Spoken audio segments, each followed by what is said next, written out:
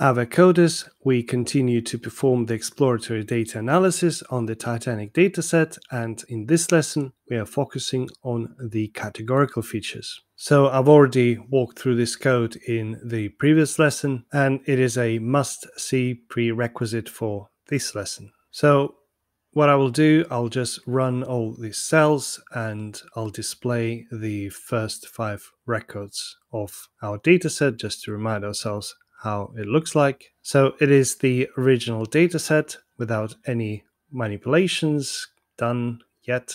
And so because in this lesson we're going to work with categorical features, let's drop all the continuous features. That will sort of clear the space for us so we can dive into the subject without anything getting in the way. And in addition to the continuous features, let's also drop the name. It doesn't really influence the chances to survive, and it's there purely for passenger identification. So in cont features, I will list all those continuous features we want to drop, and I will also add name to this list as well. So we're going to drop passenger ID, P class, name, age, CBSP, forgot the quotes, patch, and fare. All right, so this is our list. Just going to finish it off. So we want to get rid of those features. In particular, we want to drop them. So we're going to be using Pandas method drop on trainDF. That will be getting this list of cont features as an argument. And we would also want to specify that we are getting rid of columns, not rows. So therefore, we want to specify another parameter called axis. So axis equals 1. And we also want our changes to be in place so that the changes will take place in the current data frame.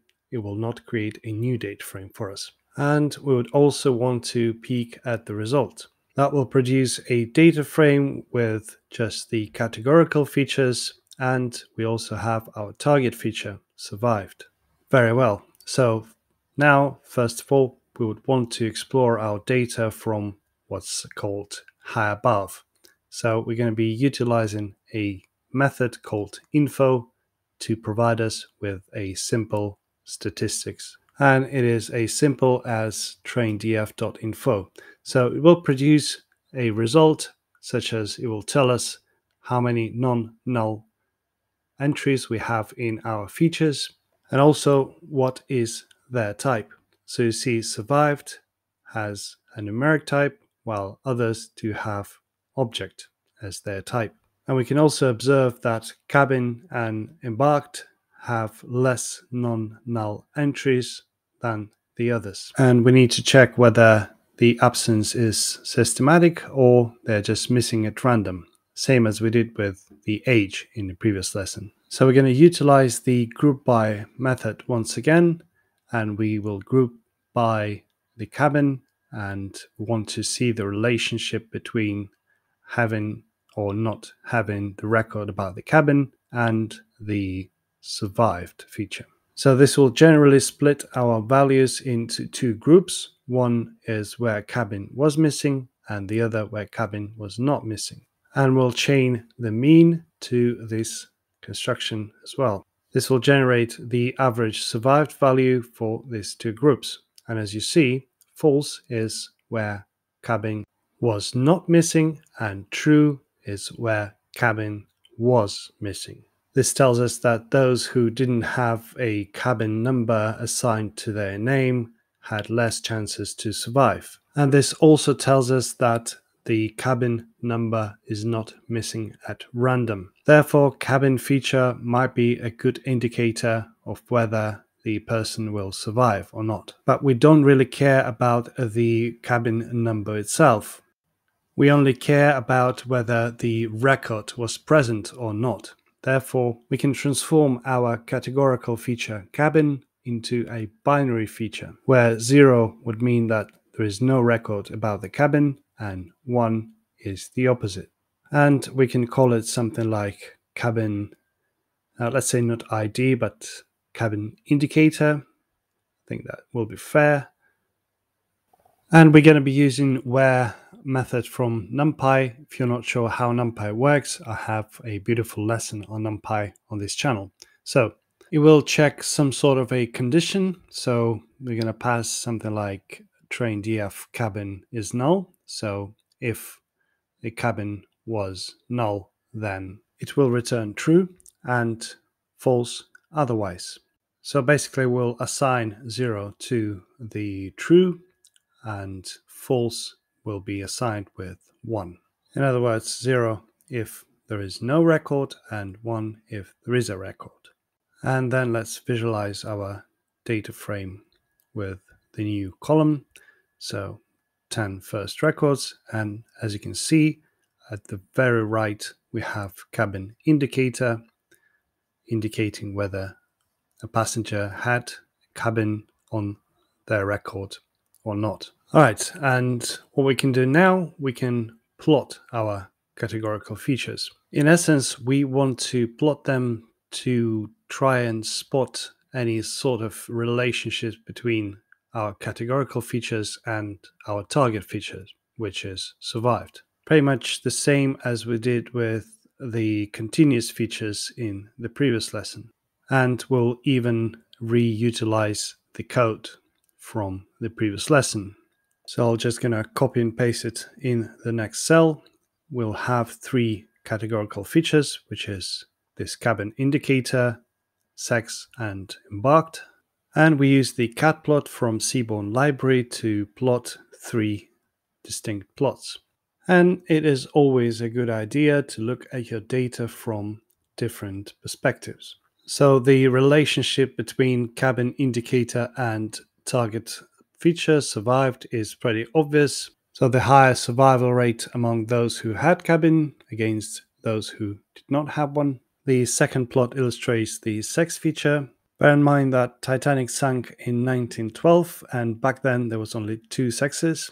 And as you can see on this plot, women were more likely to survive than men. And the last plot illustrates the relationship between the survived feature and the city of embarkation. So we have Southampton, UK, Cherbourg, France, and Queenstown. Nowadays it's Cobb, the Republic of Ireland. And it is unlikely that they have a direct relationship to the survived feature, unlike the sex feature and cabin indicator. More likely, there were other features influencing the embarked feature and its relationship to the survived feature. For example, there could have been more men boarding in Southampton, or there were more first-class passengers boarding in Cherbourg. So we need to dig a little bit deeper. And the tool we can pull out from our toolbox to help us is called the pivot table. They can help us to establish whether there is a relationship between the different variables. So we will pass several arguments to the parameters of this pivot table Pandas. So survived is the column or the feature we'll look at. The row indices will be taken from the sex column, and columns indices will be taken from the embarked column. And lastly, we'll need to specify the aggregation function, which is mean by default. So we need to change it to count, because we are mostly interested in the distribution of where people boarded according to their gender. And here, indeed, you can see that twice more men boarded in Southampton, that is compared to women. And since we know that men were less likely to survive than women, this could explain why Southampton has such a low survival rate. But for Cherbourg and Queenstown, the female-male ratio is pretty even. Now let's do the same, but for the cabin indicator.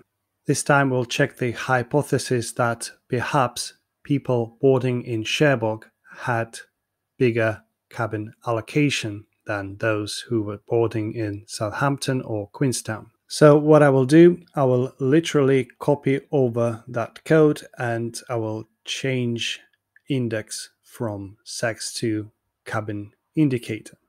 So we are getting a different distribution, but based on the same data. So we could possibly confirm or reject our hypothesis. And as you can see for Queenstown and Southampton, there are more people, much more people without cabin than those with the cabin. And since we know that cabin allocation increases the chances of a passenger to survive, we can infer that a lower survival rate for Queenstown and Southampton could be explained by the fact that more men were boarding the ship in these towns and not a lot of them have had a cabin. With that said, it is confirmed that the cabin indicator and sex have a strong correlation with survival. Now let's finalize this lesson by doing some cleaning of the categorical features. And I want to raise your awareness by showing you some notebook mechanics. So let's say we decided to drop some unnecessary categorical features, like those that does not influence anything, and they're pretty much redundant. Examples of those features are the name and the ticket. We don't need the ticket number itself because we only are interested in the information about the ticket class. And this information is stored in P class column, and we want to drop it, but we've already dropped the name. So if we'll try to perform an in-place drop with something that we've already dropped, we're going to get into an error. So it will not bypass the name and get to the ticket. And similar, it hasn't dropped the ticket. So make sure you are consistent with your steps. So to make it work and drop the ticket, we actually need to get rid of that name. So let me copy over that tray df head to illustrate what I mean. We should see a data frame where name is absent, but the column ticket is still present. And this generally explains why it is a good idea to run the head method in a separate cell to the one where it performed the in-place operation. So now let me get rid of that name from the list. Delete that, and let's drop the ticket and display the data frame at the same time. Now you see no name and no ticket. And the next trick we want to perform is called the binarization of a categorical feature. You see, the model would not really know what male or female is, and it would not really care whether it is male, female, man, woman, or boys and girls. All it cares is that we have a variable that can only take two values. And because some models might have difficulties handling non-numeric categorical data, it might be a good idea to convert male and female to zeros and ones. And so once we've created this dictionary, we can use the map method on our sex column to map all male values to 0 and all female values to 1. So train df, then sex column, and dot map, and we are passing the binary gender as an argument, and of course we'll need to store the result somewhere. We don't want to create additional column, therefore we will perform operations similar to the in place. Basically, we're going to store the result of this mapping in the column sex. Python is flexible enough to allow us to do so. So after we complete this code and run the cell, we'll display the modified data frame. And we'll do this, of course, with traindf.head. And our column sex should contain zeros and ones now. Indeed, it does. And there are two more redundant features that we can drop from this dataset. Since we've established that as long as you have a cabin, you have greater chances to survive, the cabin number doesn't play a significant role. Only the fact of the allocation matters. The embarked feature, on the other hand, does not have a causal relationship with the survived feature. Yes, you might be less likely to survive if you have boarded the ship at the Southampton port, but this is not because you've boarded the ship at a Southampton port, but because you're most likely to be a male and without a cabin allocation. And since gender or sex and cabin allocation are already captured by other features, we can drop both cabin and embarked. And this is our curated dataset. But this is not the actual dataset we're going to be working with, or not the shape of the dataset. This is just the training example. However, now you know how to deal with the categorical features, redundant features, how to convert them into the binary values, and other interesting stuff. In the next lesson, we're going to be building on this new knowledge. Meantime, please give this video a thumbs up, tell the bell, and subscribe. That was V, and I'll see you in the next lesson. Cheerio.